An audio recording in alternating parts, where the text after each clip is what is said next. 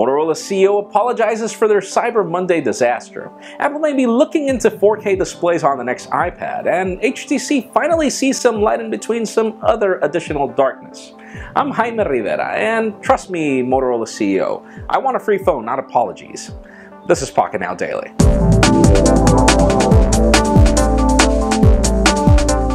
Let's start today off with some official news from HTC, which are both good and bad. On the good side, their revenue is up 3% compared to last month, which is great since they haven't really had an economical break in probably a year already. It's been really bad for them, but sadly on the bad side, if you want to get the HTC One Mini in the UK, you're out of luck as the phone is currently banned for patent infringement from Nokia. So you thought that the company would get a break, but they really haven't. Now let's talk about Apple, as the company is reportedly working with 5 different prototypes of that 12.9-inch iPad that they're apparently working on, which is interesting. But even more interesting is the fact that apparently we're not just going to get one 12.9-inch iPad. Apparently Apple is working on bringing us 2 different tablets, and it seems that one of them will retain the current Retina display resolution, which is 2048 by 1536, which is close to 2K, and then apparently the other tablet will have 4K resolution. It's really interesting how Apple plans to bring this to the table with all their iOS limitations, but stay tuned, let's see how that goes.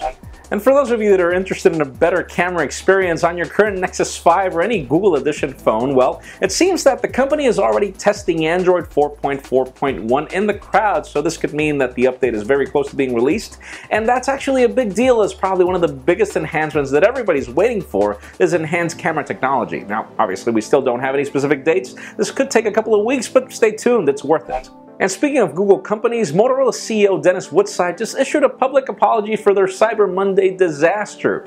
As it turns out, they were selling the Moto X at $349 and their Moto Maker website just went ballistic. It crashed. It could not take even half the orders that they were receiving on demand, and they just couldn't figure it out. And as it turns out, they are offering a consolation of starting this deal again on December 9th. Now, links in the description for details on how to apply to that, but it's really interesting to see that the Moto X is making a dent, even though cheap.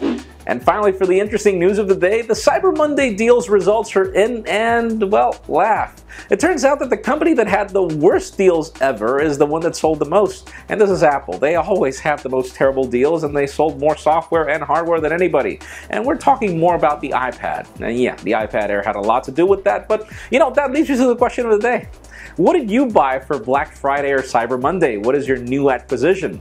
In my particular case, I had to exercise some restraint as I actually have too many gadgets right now. But leave us a comment down below. What did you buy?